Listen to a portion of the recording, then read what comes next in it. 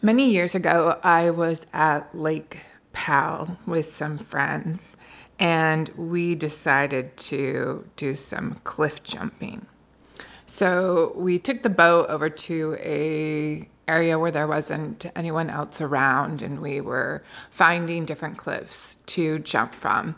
And as the day progressed, I became more and more brave and would climb higher and higher.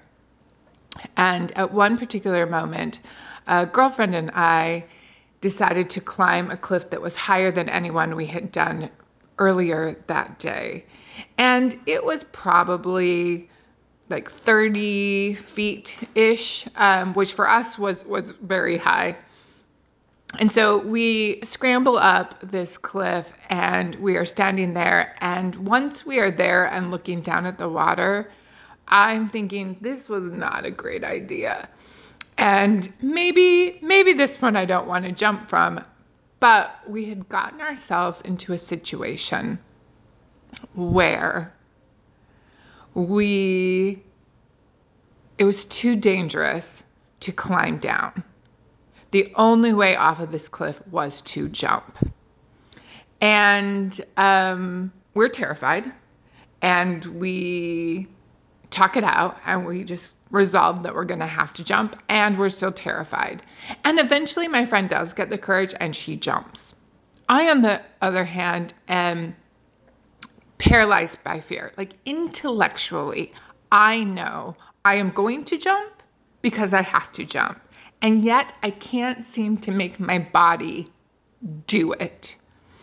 So I'm up there and getting all sweaty and nervous. And I mean, it's hot and, the beautiful red rocks are there, but I cannot appreciate any of that because I have to do this thing that is terrifying me. And at first, my friends in the boat are super encouraging, right? They're telling me I can do it, and they are, cheering me on, and I'm still not doing it, and they eventually lose patience. And then finally, they're like, yeah, so we're just gonna leave you. And so the fear of being left alone was greater than the fear of jumping, and I eventually jump. Now, the jump was terrifying and awful, and I didn't like it at all. And I actually have not cliff jumped since then. However, I have thought about this moment many, many times at this point, it's probably decades since I had that experience.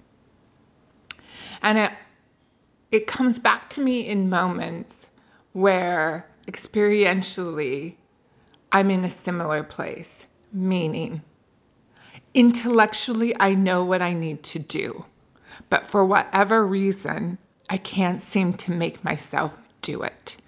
And these are moments where I feel vulnerable and where fear is getting the best of me. And it can look like, there have been moments where it's either been ending a relationship that I knew needed to end, or starting a relationship that I wanted to start. Was I going to be brave enough to say I love you first? It looked like leaving a job that I was comfortable in but wasn't serving me to try and move into a career change. It looked like being an advocate in times when I might be the only one standing for something that I believe in. Those kinds of moments, I think, I'm back on that cliff again. I'm back on the cliff again, knowing what I need to do. And yet, for whatever reason, finding it difficult to actually execute it. And remembering that moment, and even remembering the fact that the jumping from the cliff was unpleasant is actually helpful to me, because I have now started saying to myself in those moments, you're gonna jump and it's gonna suck. And acknowledging that does actually help me do the thing that I need to do. And sometimes it does suck, and sometimes it turns out it didn't. And so that is just continues to be a moment of, for me, of the complexities of it is to navigate life and as a way to overcome those challenging moments and to show up in the world in the way that I need to. And it makes me think of this Jason Isbell song where he says, a lyric where he says, be afraid, be very afraid, and do it anyway.